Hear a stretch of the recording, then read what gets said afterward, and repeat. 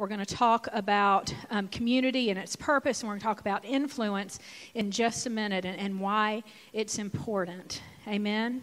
Do you all know it's important? So it is very important, and I want you to try to remember some of the things that Mark talked to you about last week. Do y'all mind if we just, tonight is going to be kind of a teaching moment for the house. Are y'all good with that?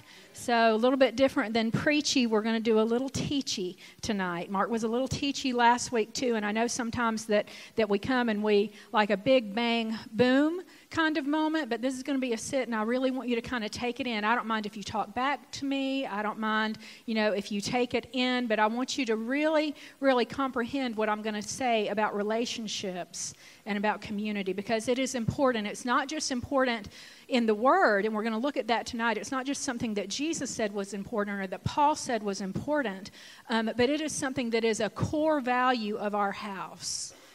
A core value specifically for this house, for Believers Church. And I know we have people in here tonight who maybe it's your first time with us. So, and certainly you can glean from this and you can take hold of it because it's actually a core value of Christianity. But I'm bringing it in a little bit deeper tonight to a core value of who we are as Believers Church. Do you know if you are a part of Believers Church, then you take on our mission and our core and our values. Part of that becomes part of who you are, because the Bible says that we're a body who is fit together, that we're joined together, and that we become one as a group of believers who represent Jesus Christ on this planet. And specifically for Believers Church, we represent Jesus Christ to one another, to Douglasville, to the streets that we live on, the places that we live. So it gets very, very specific, this act of Christianity. It's a very specific thing. It's not just something that is vague and just an out there thing. So we're going to bring it home tonight to us. Is that all right? All right. Well, Father, we come to you right now in the name of Jesus, Lord, and we're thankful for the Word of God. We're thankful for the truth of God, and we're thankful that the truth of God penetrates our hearts. Lord, and even as Mark taught us last week, that if we read something and we agree with it in theory only, that we're really just fooling ourselves. That's the only person that we're fooling. And so, Father, I ask that you help us tonight as we look at relationships, God, something that can be a little bit complicated in our lives as humans. And I ask that you cause us to understand what it means when the Word of God says that we're to influence one another and we're to make disciples and we're to go and allow our life to impact the life of other people. I thank you that our hearts are open tonight, that our ears are open tonight, Father, that we hear you clearly, and that we obey. And it's in Jesus' name that we pray. Amen. Amen. So I want to preface things with, before I get started with, I am just as much a work in progress as anybody else in this room. So do we all hear me? We all hear me when I say that. So if I come across as a little direct tonight, I want you to know that it's for myself too. I know my weak areas. I know where I'm weak when it comes to relationships and being vulnerable and being accessible and all of those things that we're going to talk about tonight. So I want you to know that we're all on a level playing field. All right? So I don't want anybody to think their toes are getting stepped on. My toes get stepped on too when I read the Word. Mark's toes get stepped on. We all are continually having the Word of God shape us. So at the beginning of the year, one of the things that I was most thankful for in 2017 was that I had friends. And I know you say, my gosh, you're 40-something years old. We'll leave it at something years old. What do you mean you have friends? Well, I moved in the middle of my 40s. I moved, and not only did I move, but I also moved on the heels of restoration. So Mark and I had been in a process of restoration. And in that process of restoration, we had met many new people, but they were not people that I had done life with for a long time. Some of the people that I had done life with for a long time were no longer in my life. And so when I moved here, there was a little bit of an apprehension. How many of you have been apprehensive before when it comes to building relationships with other people? You've just been in places in your life where maybe your heart hasn't been as open as it needs to be, or you've been the least bit guarded. Life can do that to you, yeah? So it can cause you just to guard yourself. And so when we moved here, there were so many things on my plate. There were things like making sure that my children were okay. It was a big deal. And so I was getting a senior in school. I was concentrating on my family. We were in a brand new home, brand new school district. And friendship just was not high on my list of priorities. In fact, it was probably one of those things that was still one of the places in my heart that I had guarded, that I had set aside for God to begin to work on and heal. And sometimes life does that to us, and God understands that. God understands that we have things that we take to Him, and they're just His and ours for a little bit. And we ponder things, and we begin to work through. But at the end of 2017, I looked back over my life, and I thought, gosh, 5 years later, I have friends.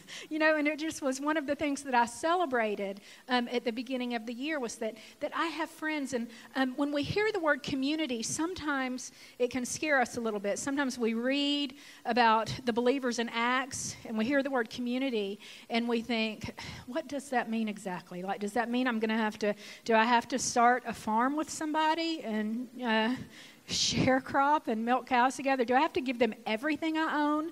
Like, everything I possess? Is it just like, are we going totally Amish now? What are we doing? So when we hear community, it means so many different things to so many people, depending on where we're coming from. And the thing that I think that the Lord meant when He talked about relationships stems from His interpretation of what we call the law. Remember that conversation He had in Luke 10, 25 through 27. He's having a conversation. And this guy asked him, Lord, what have I got to do? How do you even interpret what this thing is that we're supposed to be doing with you? How do you interpret the law? You say you've come here to set us free from the law. You've come here to do all these things. What's your interpretation of this? And Jesus said that the law hung on 2 commandments. Y'all remember the story and what I'm talking about? So He says, I want you to love the Lord your God with all your heart, with all your soul, and with all your strength. And then I want you to love your neighbor as yourself. So the whole law, like everything, like He's coming in on the heels to fix us and set us straight, and that's what He narrows it down to, are those 2 things. And a lot of times we spend our whole Christian life really running hard after the loving God. We run hard after that because it's a real personal thing, right? It's God make me holy. It's God make me more like you. It's God help me to, all of these things that we want to chisel away on ourselves. And we just keep it between He and I. And that's only half of what He said that we needed to do. The other half of it is that we're supposed to be having relationships with people here. We are supposed to be loving them like we love ourselves. And sometimes that's the very last thing that we want to do. A lot of times we're good with me, myself, and my own self, my own family, my own needs, my own day, my own everything that I have to do. But yet the Bible says in Luke that Jesus said that's just not what it's about. So for those of us who are maybe a little more introverted, those of us who love a book and an electric blanket, thank God Lucy got an electric blanket for the whole family. She thinks she got it just for her this year. But for those of us who are good with that, just cozying up with our little blanket and our Bible and our book and our computer and watching every sermon that we want to online, listening to everybody that we can, and just growing our little selves into some spiritual giant at home alone in our closet, this sermon is going to stretch us. Okay? Y'all ready to be stretched? Ready to impact one another? So get your Bibles out. We are going to talk about a lot of Scripture tonight, but it's only going to be in Ephesians and Philippians. And we're going to start in Ephesians with just one Scripture, and then we will spend the rest of our time in the book of Philippians. So we're going to be talking about the Apostle Paul and what he felt about community, and particularly influence, particularly the word influence, which is what I believe we are all supposed to be doing when it comes to community. So Ephesians 4,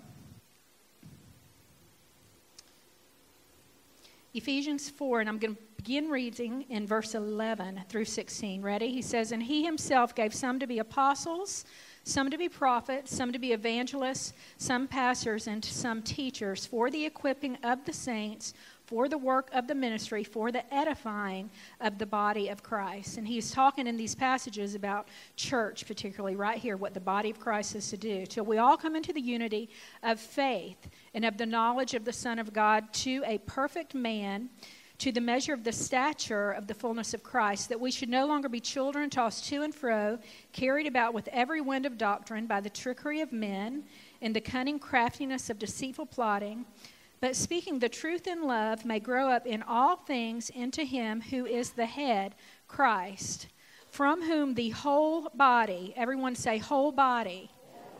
Everyone say, that's me. You are a part of the whole body. The whole body, joined and knit together by what every joint supplies, according to the effective working by which every part does its share, causes growth of the body for the edifying of itself in love. So Paul is telling the church in Ephesus here that there is a purpose for you all to be together, and it's to edify Christ, right? First and foremost, it is to edify Christ. There's a purpose and something that everybody brings to the table to edify Christ together. Now I want you to turn over to Philippians 1. Philippians 1, we're going to tie these two passages together. Philippians 1:19 is where I'll start reading. Paul is in prison, which is where he is most of the time when he's writing the New Testament. He says, "For I know that this will turn out for my deliverance through your prayer, the supply of the Spirit of Jesus Christ, according to my earnest expectation and hope that in nothing shall I be ashamed.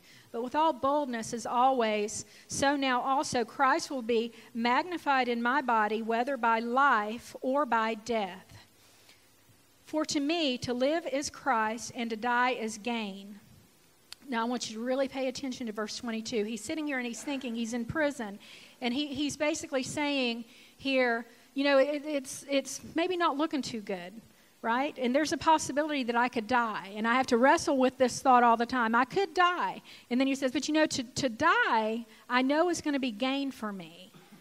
I know it's going to be a gain because to be with Jesus is such a good thing. He says, but if I live on in the flesh, this will mean fruit for my labor. Yet what shall I choose? I just can't tell. I just can't tell, for I am hard pressed between the two, having a desire to depart and be with Christ, which is far better. Verse 24, nevertheless, to remain in the flesh is more needful for you. To remain in the flesh is more needful for you. And when I read these passages that Paul was talking about, I thought, well, community is really important. He tells us that we have to be together in Ephesians. He tells us that there's something that the body is supposed to do, which is to exemplify Christ. And then he sits here and he says, not only are we supposed to be exemplifying Christ to the world, but I know that if I continue here with you, I am a benefit to you personally. That in that place that I fit together, that I'm a benefit to you. I have influence over your life. Your life is better because of mine as we're fit here and we're joined here together. So my question to you tonight is, whose life is better because you're in it? Whose life do you have relationship with that you are influencing? That you are bending their character or their nature or their habits or their desires. You are creating change in them. You are affecting who they are. Whose life? And I had to ask myself that too. Whose life do we affect? Who is better because you are here? What does it mean that it's more beneficial for me to stay with you? Can you imagine? Can you imagine thinking that it's more beneficial for me to stay here with you than it is for me to be with my Savior? That is somebody who is living a laid down life for someone else. Exactly like Jesus, a laid down life for other people. This man who was in prison, who had been beaten, who had constantly come up against battles, beaten, shipwrecked, sick, all of these things that the Apostle Paul went through. And he says, when it comes down to it and I'm faced with an opportunity that I might die, that I come to the conclusion that it's more beneficial that I just stay here with you. And I'm not talking about taking care of children. That wasn't his point. We all as mothers can think, God, yeah, I need to be here for my children. So I'm not talking about your children or your spouse. I'm talking about that his life impacted other people. And your life cannot impact other people if you don't have relationship with them, if you are not in community with him. It cannot impact other people if you're at home tucked in your electric blanket watching Joyce Meyer on TV. It doesn't impact him, which is one of the benefits of being part of the body. Part of the body. It's one of the benefits of these last days, how this thing with going to church and being in relationship with each other, it's one of those things that's kind of on the teetering line nowadays, right? Because we live in such a technological world. We really can get fed 24 hours a day, right? All we have to do is plug up and go online, and we can have the best of the best being taught to us. Yet the Bible says that there's a reason that we join our lives to one another, that we supply one another, that we benefit one another. So we are going to look tonight, we're going to take a look through the book of Philippians, and we're just going to look at Paul's life. What could have he meant by that? How can I too come to that conclusion? That my life influences those that I'm around, that it's more than just a hi and a hello, and that if they never saw me again, that it really wouldn't matter. There would be nothing added or taken away from their life if I was in it or if I weren't in it. So I want us to look at his life, and we're going to think about this tonight. 2017, we took a huge turn, I believe, and probably a turn that had been coming into what I believe is one of the most selfish societies I've ever seen. So I know I'm only 40-something. But it has really been one of the most selfish years that I have watched unfold in my life. So much so that I don't even watch the news anymore. So I just can't do it. We are politically selfish. We are racially selfish. We are selfish with our genders. We are selfish with our time. We are marching for everything, every right we can come up with. And we have just created a lifestyle that focuses on us. That focuses on us. We cannot be that kind of people. We cannot be a people who it's all about me and all about us. So when is the last time, I'm going to ask you this, when's the last time you gave yourself unselfishly to somebody who didn't look like you, somebody who didn't act like you, somebody who didn't talk like you, somebody who didn't believe like you, somebody who didn't know what you knew? When is the last time?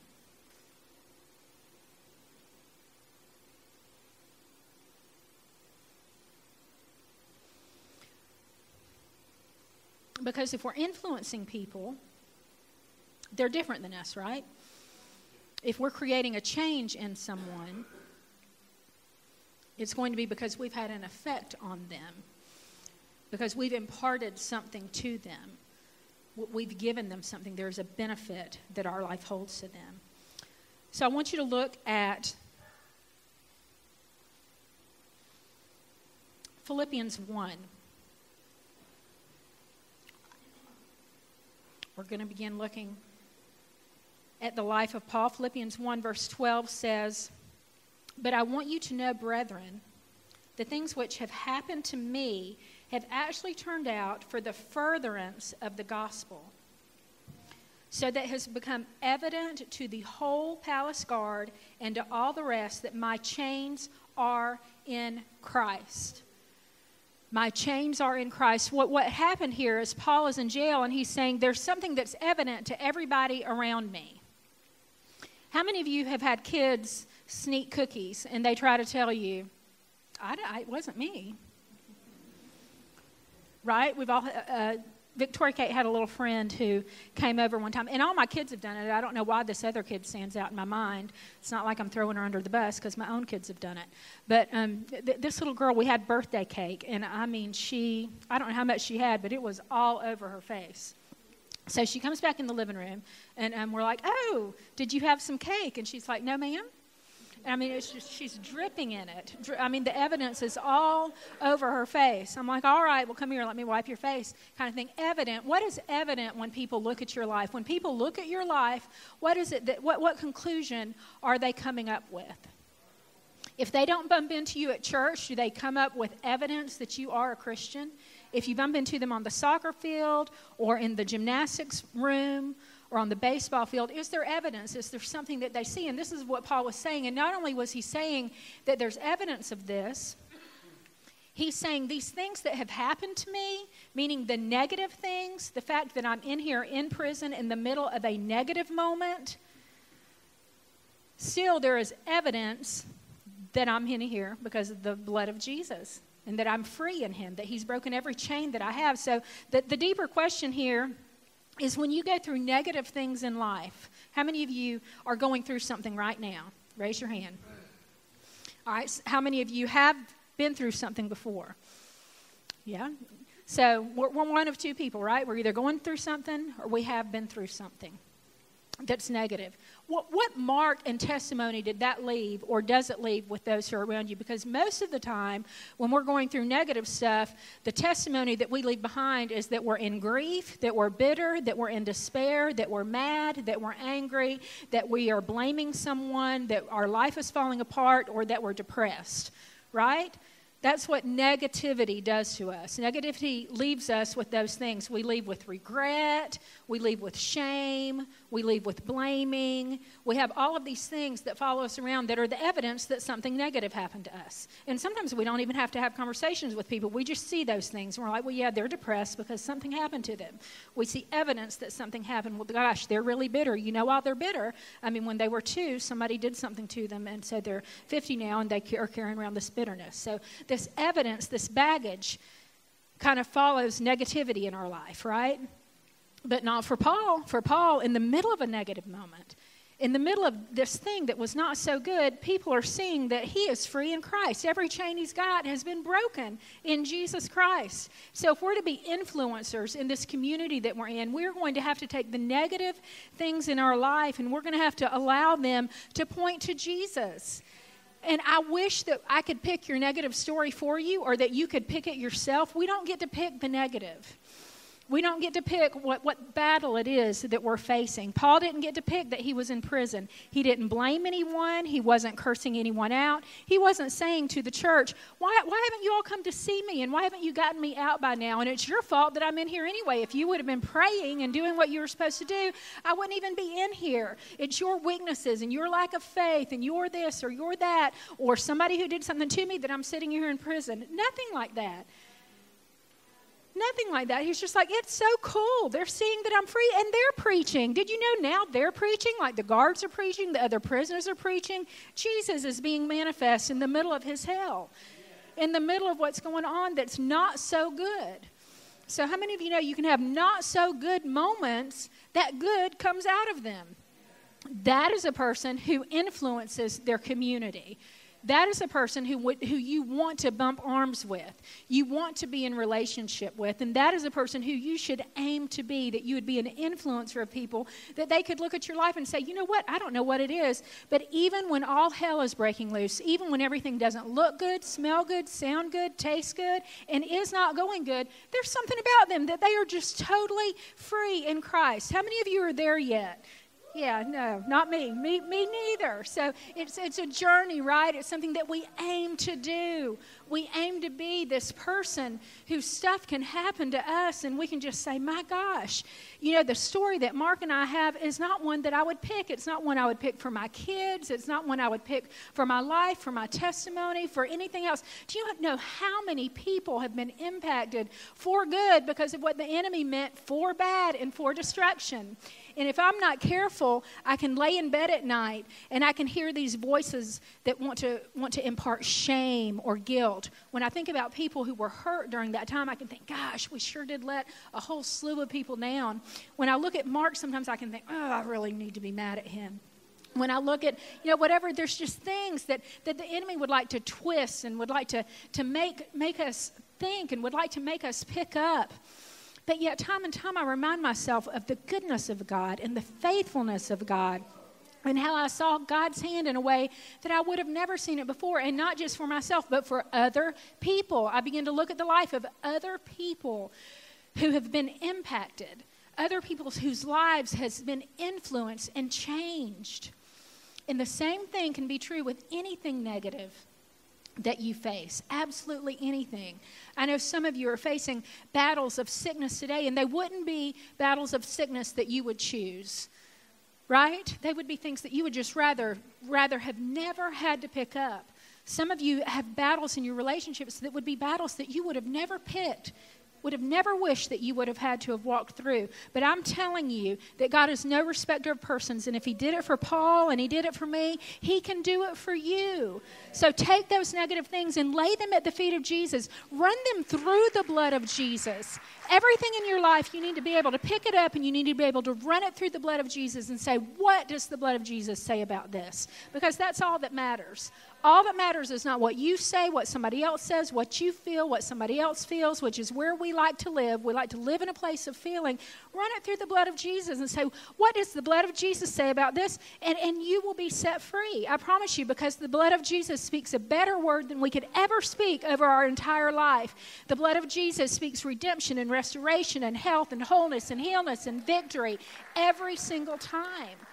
Every time. So take those negative things and lay them at his feet and be an influencer for the kingdom. Be an influencer. Let the evidence be that God is bigger. Is he bigger? Do you believe he's bigger? Then let that be the evidence when people look at your face that they see crumbs of just the goodness of God. The goodness of God left on there. Number 2, Philippians 2. Looking at the life of Paul. Philippians 2, therefore, if there is any consolation in Christ, if any comfort, if any love, if any fellowship of the Spirit, if any affection and mercy, fulfill my joy by being like-minded, having the same love, being of one accord, being of one mind. Star verse 3. Let nothing be done through selfish ambition or conceit. Nothing be done through selfish ambition or conceit, but in lowliness of mind, let each one esteem the other person as better than himself. Let each one of you look out not only for your own interests, but also for the interests of others. Do you make decisions that are solely for your personal gain and your personal benefit? Because if you do, you're not living to bless someone else. Do you find it appropriate to go to people and say, let me tell you what I need from you? Do you find it appropriate to go to people and say, well, you know what? I would love to do that for you if you do A, B, C, and D for me.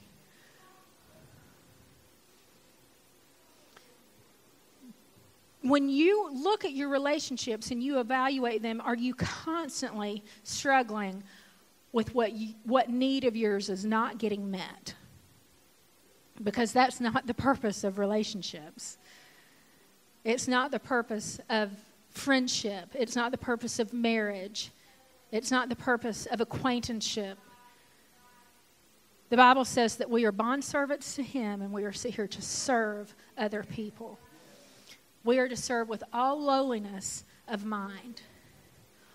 All lowliness of mind. And I'm telling you, sometimes being a wife and being a parent, when you're locked in the restroom and your children's fingers are coming under the door, you're thinking, just leave me alone just for a minute. I do need something. I need a spa day. I need a facial. I need a massage. I need money. I need my needs met. I need you to cook tonight. I need you to do the laundry. I need, right? And nowhere are we told that that's how Christians live. Nowhere. Marriage sounds real good until we get to the part that it's not about me, it's about him. Right? It's about other people, and that's what relationship is, and that's how Paul lived, and that's how Jesus lived. They lived in this very low place. I don't mean low emotionally like depressed. I mean low as in I am here for you to lift you higher, to give you what you need, to provide what you need, to find out what you need, to serve you and to love you and to clothe you and to feed you and to take care of you and to give myself for you until I am totally what? Dead. till I am totally dead. Most of us don't live dead. We live very, very alive. We live with these needs that we have, and it frustrates us, and we live frustrated. You can't influence people being frustrated because your needs aren't being met. The Bible says that we are to give, and we are to give, and we are to give, and we are to give. It doesn't say we're to bargain, and we're to make deals, and we're to watch out for ourselves. We're to make sure that we are not getting taken advantage of. Nowhere. Nowhere. I mean, sometimes you think, well, surely in the workplace we're not supposed to be taken advantage of. Right? I mean, surely not. Surely in my marriage I'm not supposed to be taken advantage of. I just can't find the scripture. Sounds real good, but I can't find it in there. It's supposed to be me giving, me giving, me giving. I laugh at my mom because she's 70 and she's in another country. She stays through hurricanes. She stays through tornadoes. She stays with these people in her home who I'm like, do you know them? She's like, well, no. Do they speak English? No, but they're taking care of me. I'm like, you have lost your mind. You know what? All so she can feed and love on people. Just feed and love on people that she doesn't know, she's never seen, she doesn't have a relationship with. She can barely scrape up the money to feed them and take care of them, and that's just what she wants to do. I just want to feed them and take care of them. I just want to feed them and love them and take care of them. You know what? It didn't start when she was 70. She wasn't thinking, gosh, I just want to be a missionary. I just want to be a missionary one day. I mean, never. I never heard my mom in her prayer closet thinking, I'm going to be a missionary one day. It's my life's goal. I'm going to have the title of a missionary. Never. You know what she did? She started taking in nieces and nephews and broken people and people she worked with who didn't have any money, people she worked with who didn't have any food, people she went to church with who didn't have any money, didn't have any food, people she met on the street who didn't have any money, didn't have any food, over and over and over and over and over again, so that I'm looking at her thinking, these people they're just taking advantage of you. Right? They're just taking advantage of you. And now here she is at 70, the most fulfilled I've ever seen her in my entire life, getting on airplanes and going over and feeding people in dirt huts, laying down with them on dirt floors, just doing what needs to be done because she learned to live a life of lowliness, making an impact on somebody else. And it's how we're supposed to live. We're supposed to live influencing other people. Influence them. You know, I thought about this at Christmas. How many times are we just checking off the list? Checking off the list of everybody that we've got to get for. And not doing one sincere, genuine thought about who are they? Well, I wonder what they would like. Well, I'm not sure what they would like because I haven't had a conversation with them really in about 8 months, but they're on my list. I got to go get them something. That's not relationship, people. That's not thinking of them. That's not esteeming them as higher than yourself. So it's important that we learn to do that. It's important that we humble ourselves and that we take time for other people, that we take interest in other people. Instead of having conversations with them that always revolve around us. Have you been around those people that just always revolves around them and what they're doing and what they're thinking and what they're going to do next and what they did last week? Versus having a conversation with somebody that says, tell me about you. And maybe it is boring as all get out to you. Maybe you could care less about it. But to exemplify something where you're building a relationship, where it's not just about you and what entertains you and what feeds you and what makes you feel good, but it's pouring your life into someone else, pouring your life into them, taking an interest in them, esteeming them. That's when you'll become an influencer. Number 3, Philippians 2:8.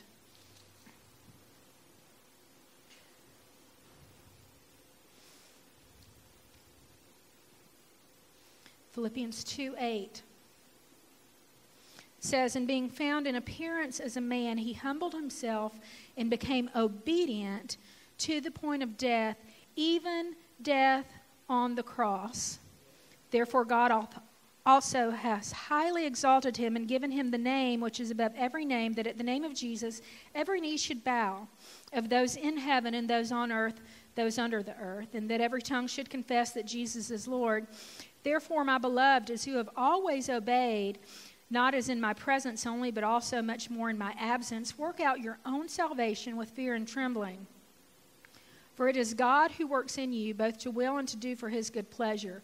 Do all things without complaining and disputing, that you may become blameless and harmless children of God, without fault in the midst of a crooked and perverse generation, among whom you should shine as lights of the world. Obedience is directly connected to us shining as lights in the world in a crooked and dark and perverse generation. What kind of generation do we live in? There's no rocket scientist needed to look at the world and know that we are crooked and we are perverse. The things that Stella Evans comes home and tells me goes on in a 6th grade classroom are beyond my comprehension. Beyond my comprehension, a crooked and perverse generation. And the Bible directly connects obedience to that. And I know that's not a great word in 2018.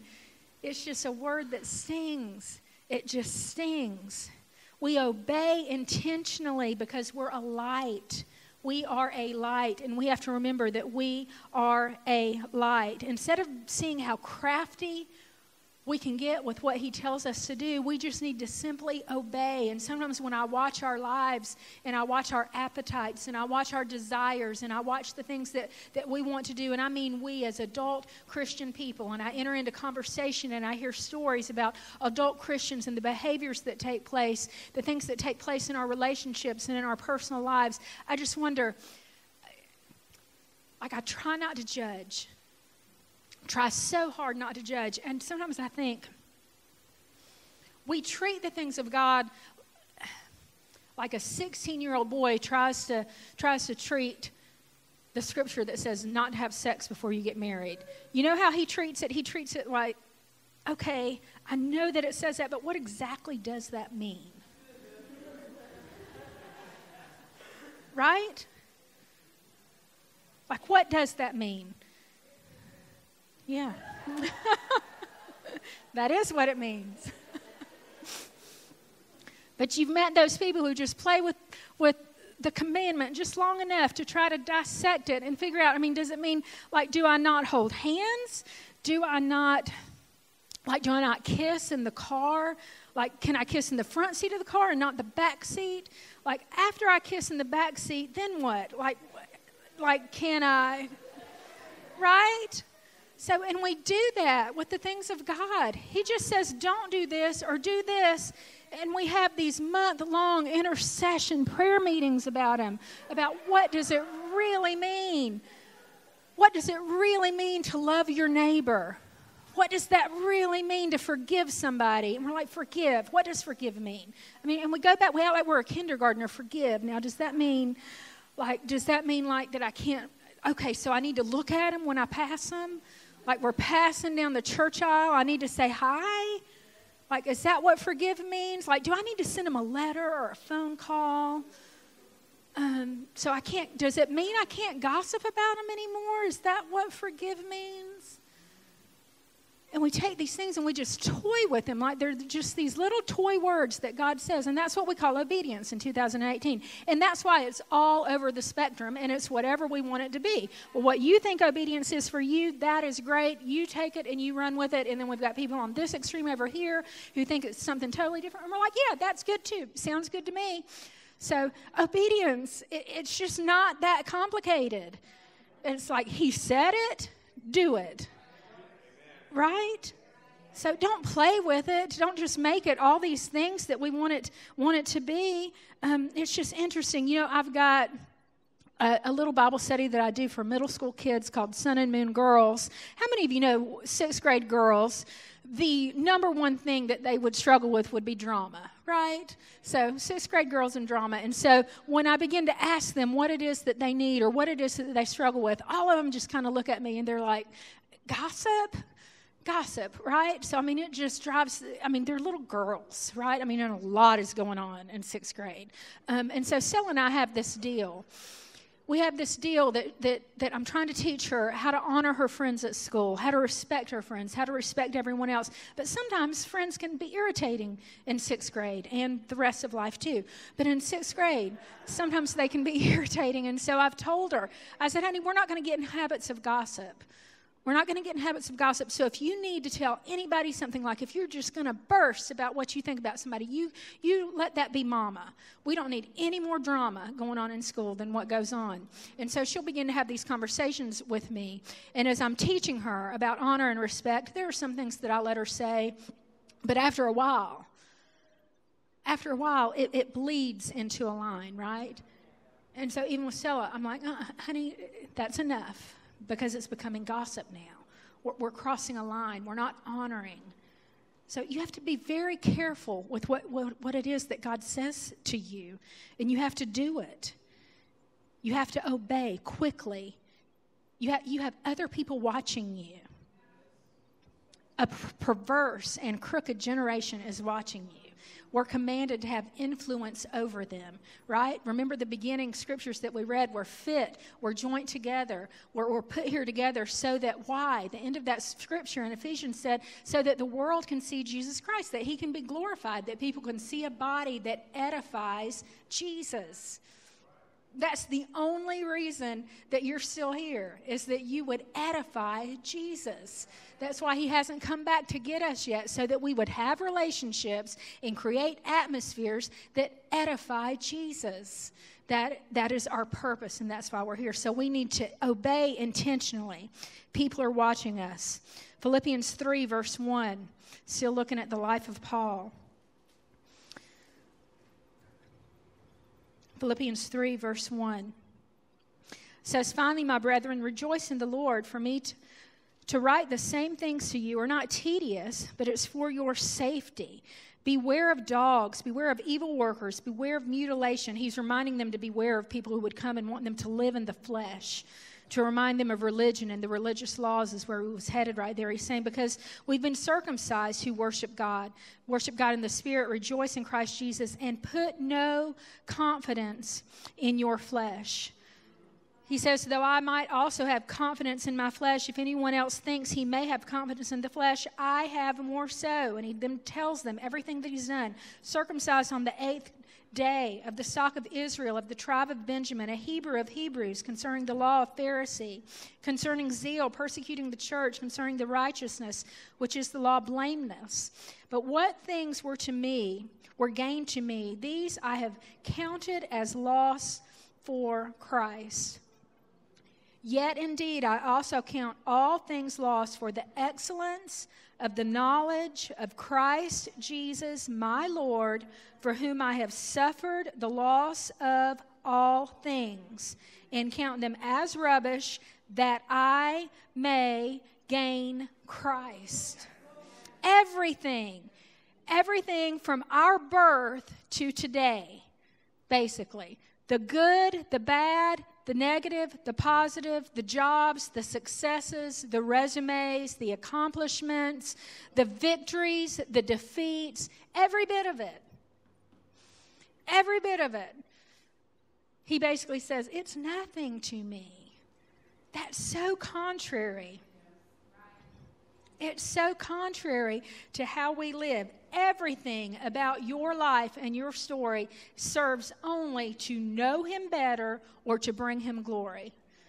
Everything good that you've done, everything bad that you've done, everything that you could list for your life's accomplishments, everything that you really worked so hard to do, that you spent years studying, you spent years crying over, travailing over, letting God help you with. Dung, the Bible says. That hits pretty hard. That hits pretty hard to think it's nothing. Like it's nothing, just knowing him. We're just a people, as much as Jesus wants us to be a people, that it's about our heart and our relationship with him. We so love success and failure. We like that system. We like the system of brownie points. We like thinking, I could do something really good today. And he would just give me a check mark and just say, way to go. And so we live like that. And there's such a difference between knowing him and here. There's such a difference between knowing that it's not this religious law, and it's really not the law that we read about in here. It's our own laws that we come up with and that we create that make us feel good about ourselves. Make us feel like we've just done something great, and we just create them, and we live our life like that by this own little moral code that we come up with. And we like that. We like knowing I can make it happen or I can blow it. And even when we blow it, we still are maybe depressed, maybe upset about it. Maybe we carry a little bit of shame and a little bit of guilt. But some of us, that system is so familiar. It's so familiar. And I encourage you today to let go of that system. That system that would just sit around and let God be a plus or a minus kind of God, and let your life be a plus or a minus kind of life. That's just not what he's asking for. He's asking for you to be a people who at all costs know him. At all costs know his voice. At all costs, at the drop of a hat, you are his ambassador to do whatever he calls you to do at that moment. Those are the kind of people he's looking for, and Israel didn't get it. It's why that 11 days took 40 years. They were so used to a system, so used to not understanding circumcision, so used to not understanding that I'm supposed to be led by him. I'm supposed to hear him. I'm supposed to follow him. So used to it. That's not what we're supposed to be. We are supposed to have zero confidence in our flesh. Number 5, and I'll end with this one, Philippians 3. Are you learning something about relationships tonight? Are you understanding their importance? Are you understanding that it's important for us to influence other people so that we can be a body who influences Douglasville for the kingdom and the name of Jesus Christ? It's the kind of people he wants us to be. Number 5, Philippians 3. Verse 12.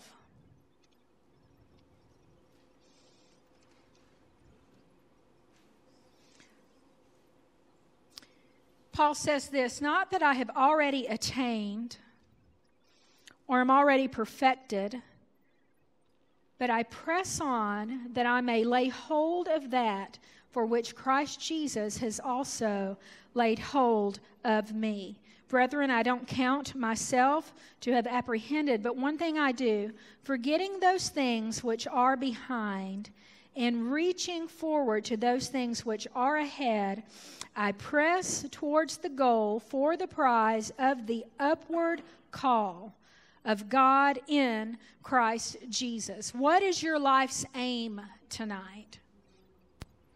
What is your life's aim? I know your mama's told you to be good in school and to make good grades and to marry somebody good, to get a good job, to raise a good family. But is that where your life's aim ends? I sure hope not. Paul says, I'm going through this life trying to attain something. We could start, we could talk about that for an hour. Just attaining something, being intentional about life, going after something. What are you trying to attain? Some of us, I know, we just sit day in and day out, and days pass and months pass and years pass, decades pass, and we look over our life and we think, I have done absolutely nothing. Paul says we're to be attaining something. We are to have an aim about our life. Our life is to have focus and purpose, and we're to be going after something. What are you going after? Ask yourself. You don't have to answer me tonight, but answer in your heart and with the Lord. What is it that you are purposed to go after in 2018? I appreciate the weight loss journals. I appreciate the getting my little calendars out and getting everything administrated like it needs to be. I appreciate putting money in the stock market and making some. I appreciate paying off houses and cars. I appreciate all those kind of goals, getting your kids grown and married and through college.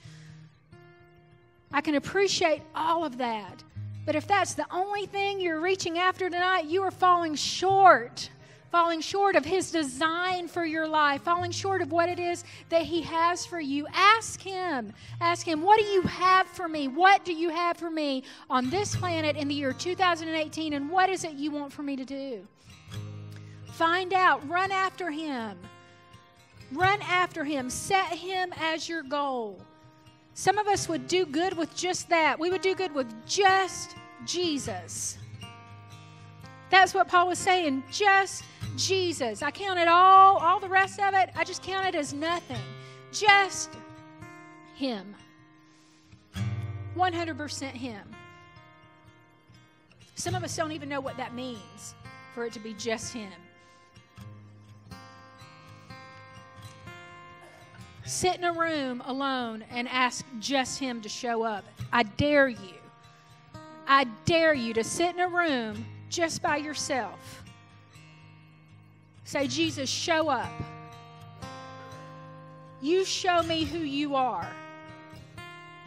You speak to me. You do something with me. His life's aim and His life's goal. He took after it, and then the Bible says that He pressed on. He pressed on. It wasn't a bunch of yo-yo living for Paul. Y'all know what I mean by yo-yo living? Yo-yo living. We're good to go after something when we want it, while we want it, but when we're done getting what we want, not very after it right now. Right? It's kind of like the way we date. Mark and I were good before we got married to pursue one another 115%, right? We were up at 6 o'clock every sinking morning in college. I would get up to go to early morning prayer. Why? To worship Jesus, right? Or was it because there's some motivation that this man that I love is at early morning prayer also? Right? Never again since we've gotten married have we gotten up at 6 o'clock to pursue one another. Never. Played racquetball together the entire time we dated. I don't play racquetball. I don't know how to play racquetball. I don't know what I did in the racquetball room when I played racquetball with him back then. No idea, but I played racquetball and ran. I ran like a crazy woman. I hate running. Hate it. There's nothing about it that I like. And every day, do you want to run? Yes, I want to run. Of course I want to run. I'm a runner. And do I look like a runner? No. I'm not a runner, but every day, as soon as we got married, right, got what we wanted, a little comfortable with each other, finished the honeymoon, a little familiar with each other, we don't need to play racquetball together anymore. I mean, we barely need to even speak. It's like, you home? I'm home. Okay, good night, right? So go after it. Don't yo-yo live. And we're like that. We're like, yes, God, I want you 100% you. I want you. What? You mean I have to wait on that? Like, no, God, I want patience. Oh, my gosh, God, this is so irritating. Don't send me something irritating. Don't send me that. I don't like that. It's irritating. We want our bills paid, right? God, help me. Help me pay my bills. Yes, I trust you for finances. You want me to give? No. No, and we're just in and we're out. In and out, hot and cold, up and down with God all the time. That's yo-yo living. Paul said, I fixed my eyes, I set my aim, and I pressed on. I pressed on. That means I went and I went and I went and I went and I went and I went and I went. And I kept going, kept going, kept going, kept going, kept going, kept going because I wanted the prize. Do you want a prize this evening? Do you want Him? Do you want His eyes looking at your eyes? Do you want Him to say, well done, good and faithful? Do you really want to impact your neighbor? Do you want to impact that person? Do you want to have relationship? We want relationship until they rub us the wrong way and it doesn't feel good, and now I'm irritated, and now I do have to go to church with them, and now I do have to forgive them, and I do have to walk down the aisle and speak and say hello. That's how we treat relationships. It's the body of Christ, and I'm telling you, that is not the goal for Believers Church, and it is not the goal that Jesus Christ has for you when it comes to being an influencer and being in community. We are commanded to influence one another. We are commanded to be in community with one another. commanded, and Paul laid it out beautifully for us. I could have gone on and on and on. Olivia looked at my notes today and she said, you have a lot of scripture. I said, I know. Have you ever read Ephesians and Philippians? Like, have you ever sat down and opened up the book? I mean, it's just like verse by verse by verse, line upon line, precept upon precept of the way we're supposed to be living. The way we're supposed to live. I want us to rise to the occasion in 2018. I want these B groups are just a portion of it, and I don't want to lay a guilt trip on you tonight to sign up for a B group or not. And B group leaders, you can go back to the tables and sit in front of your sheets. But I do want to encourage you. It's a great starting place for relationships in this body. It's a great place for you to start so that you can get to know one another and that you can impart to one another.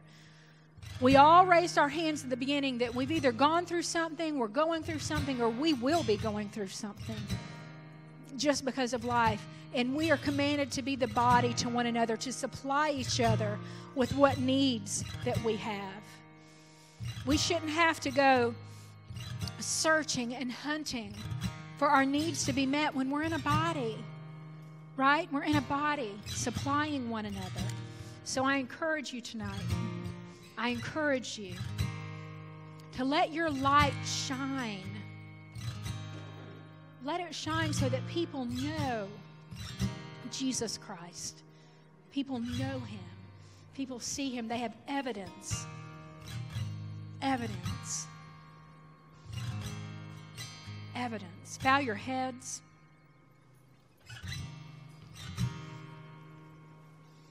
Thank you, Jesus.